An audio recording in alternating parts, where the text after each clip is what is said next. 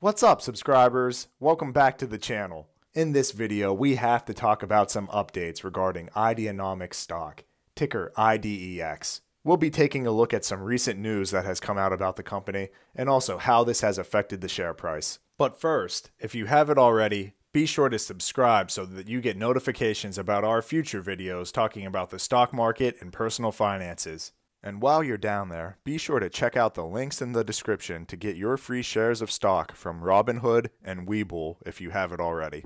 So grab a cup of coffee or your favorite beverage of choice and let's jump into it. Since the last time that I talked about Ideanomics on my channel, we have seen the share price move up substantially, up at one point to around $3.50 per share. This massive move upward came off of news that Ideanomics is strengthening its EV investments, announcing that they have reached a deal to acquire Wireless Advanced Vehicle Electrification, a provider of inductive charging solutions for medium and heavy-duty electric vehicles. On Monday, Ideanomics CEO Alf Poor went on to say that the acquisition of Wave is a significant one for our EV efforts across the board.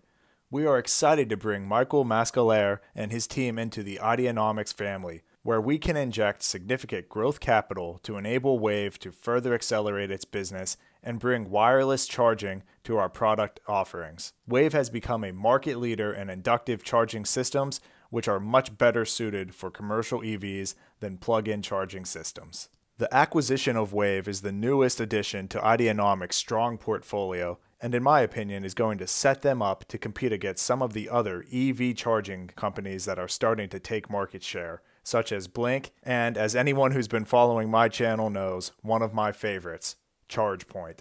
In addition to the news about Wave, we also learned that Ideanomics has completed its acquisition of Timios Holdings Corporation, a nationwide title and settlement solutions provider that has become an innovator in the real estate title and escrow services industry. But despite the positive news surrounding Ideanomics, analysts continue to be skeptical, such as in this article by Todd Schreiber. In this article, Schreiber goes on to say that with all of these businesses, Ideanomics feels as though it's a small conglomerate, but it might do right by its investors by honing its focus. Schreiber suggests that with the EV industry forecast to boom over this decade, Ideanomics may want to consider becoming a pure EV financing enterprise, potentially enhancing its credibility and appealing to a broader swath of investors in the process. Personally, I disagree with Schreiber. One of the things that I love about Ideanomics the most is how diverse they are. I will say that I agree with Schreiber that this decade is going to be huge for EV as a whole, and I believe that each passing year we are going to see EV become more and more mainstream.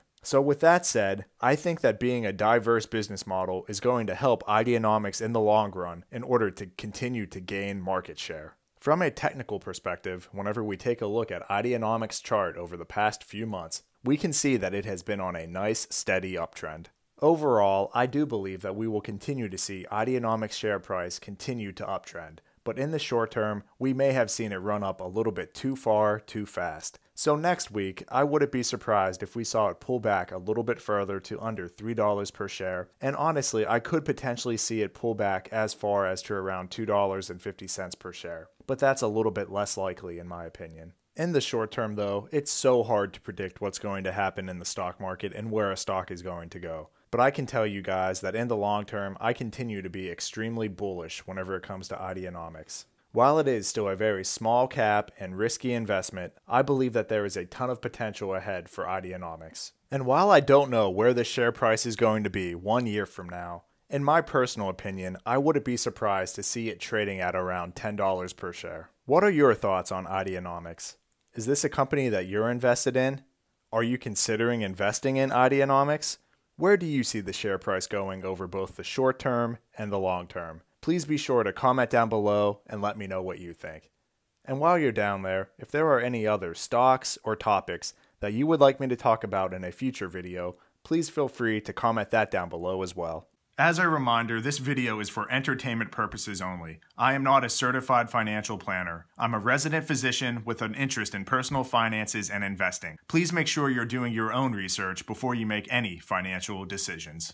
And please be sure to smash that like button and click on the subscribe button for the YouTube algorithm and to help support my channel.